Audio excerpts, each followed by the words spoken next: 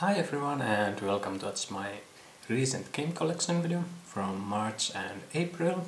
A little bit later than I hoped to make this video because there was such a huge amount of game releases in March that I was having a little bit of trouble finding time to play all of them. But anyway, let's get started with Dead or Alive 6, which I got as a collector's edition. And like always, links to unboxing videos of all these limited editions in the description. But anyway, game itself, I haven't played huge amount of Dead or Alive series, but I decided to give this one a try, and so far I've been really liking it. I do like the triangle system of strikes, holds and throws, even though at first I felt like that feels a little bit too much of a rock, paper, scissors, but after getting used to it I really like the system. And what I especially like in this game is that they give you all the frame data of all the moves in the practice mode. I really hope that more fighting games will do that. I feel like seeing the frame data of the moves really help learning which moves you should use for each character. I find that very helpful. So yeah, I like it. And next, Dead or Alive 5.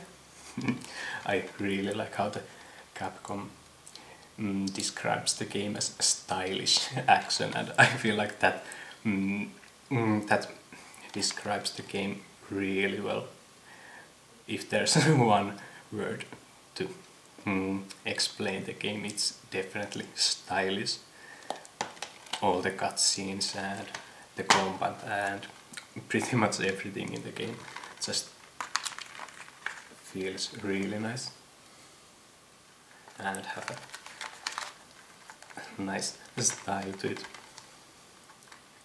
Quite funny reversible cover. Have the same picture but from the opposite side.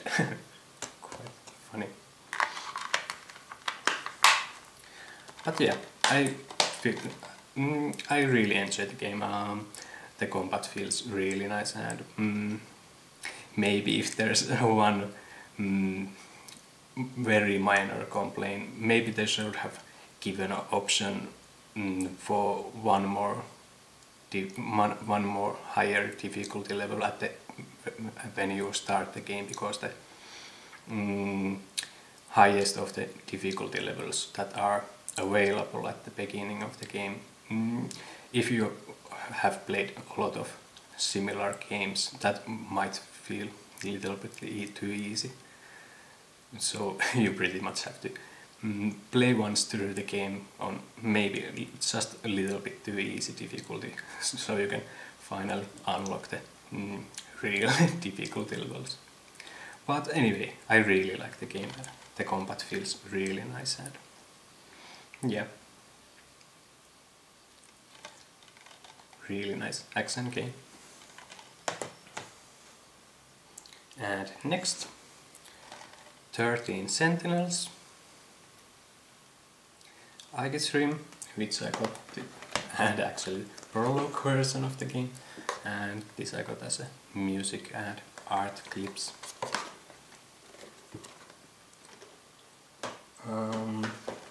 So it's the upcoming game from Vanillaware, but this is just the Prologue version of the game.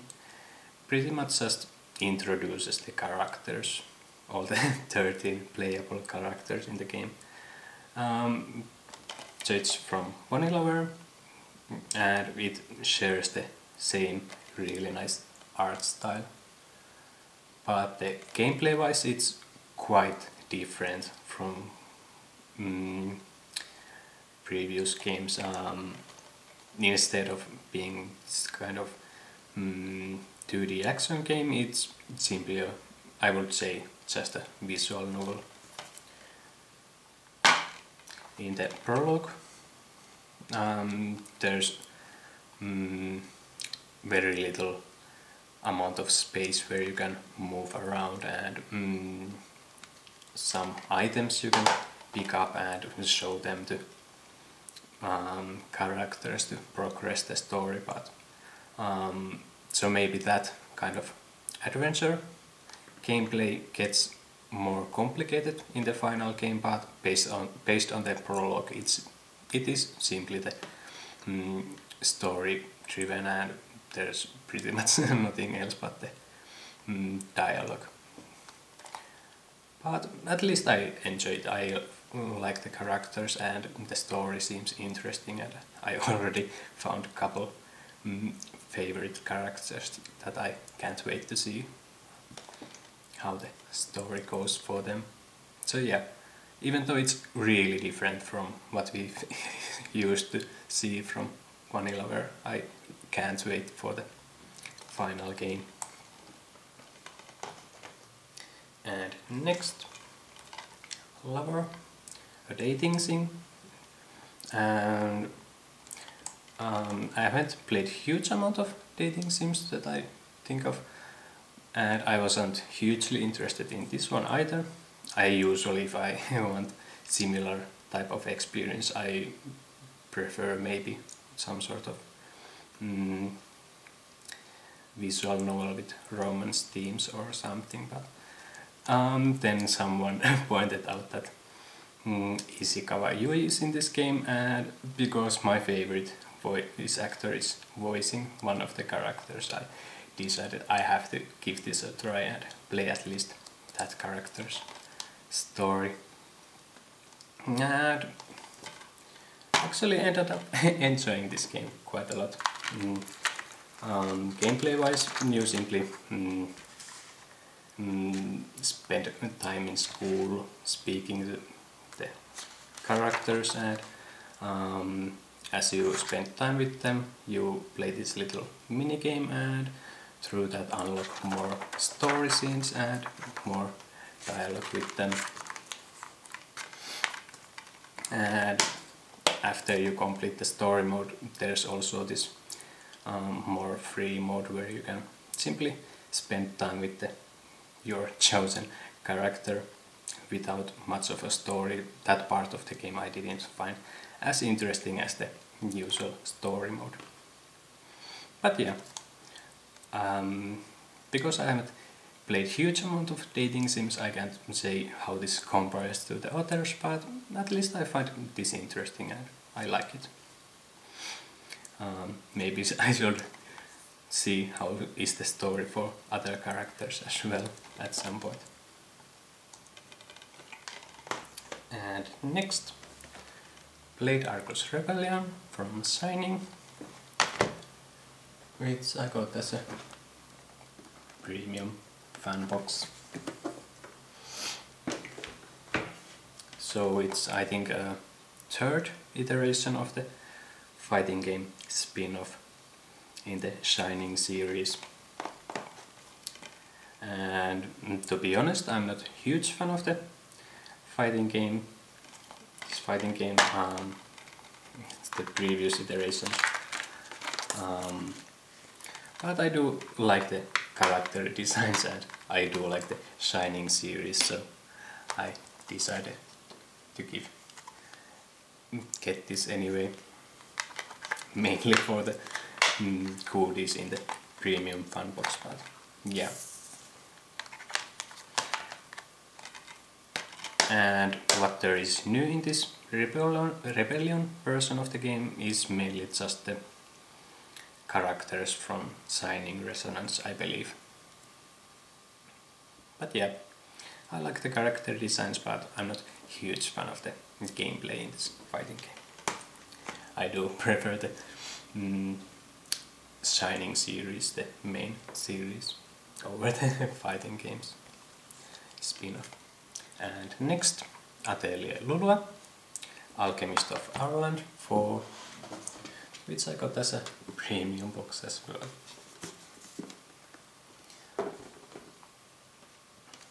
So it's the fourth entry in the Arland series of the Atelier franchise. And the main character is Lulua, who is daughter of Rorona, who was the main character of the first Arland game. Gameplay wise, the game progression feels maybe closer to the games after the Arland series, for example. At least so far there hasn't been any like time limits on the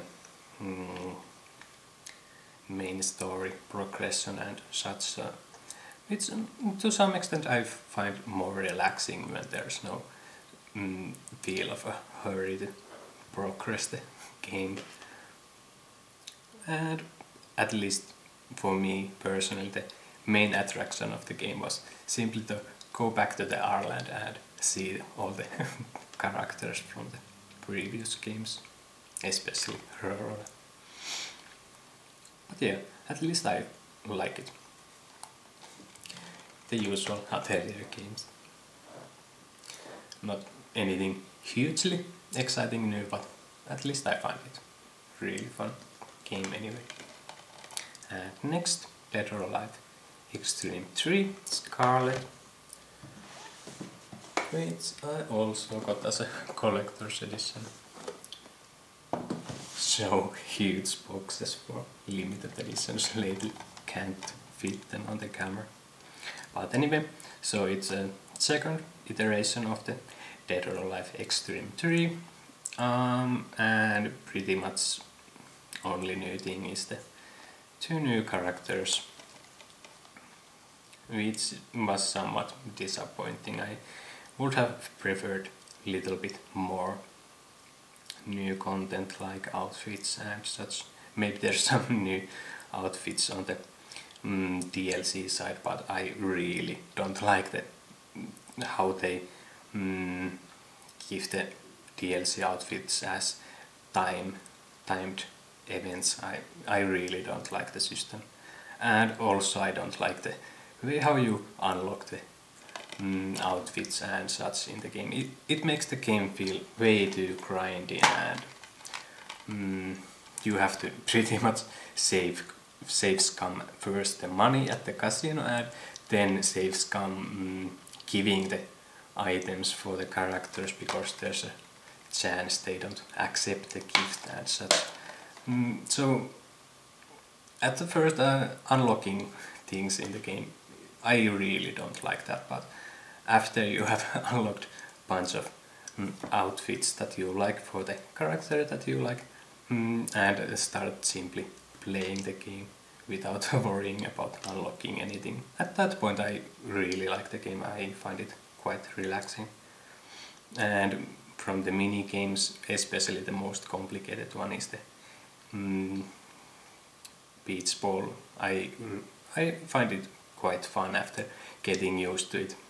At first it feels a little bit clunky because there's quite strict timing to all the actions in the mini game, but the game doesn't tell you if you are hitting too early or too late. You simply have to try and find out what is the perfect timing, but as soon as you learn the timings, it gets quite fun, at least for me. So yeah, there are some negative parts about the game, but overall I do enjoy it.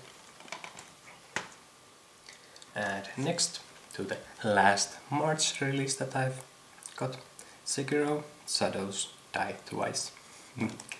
Probably everyone knows what the game is, so I suppose I just tell you my opinion on it. I do like it a lot. So far it's definitely my favorite game this year.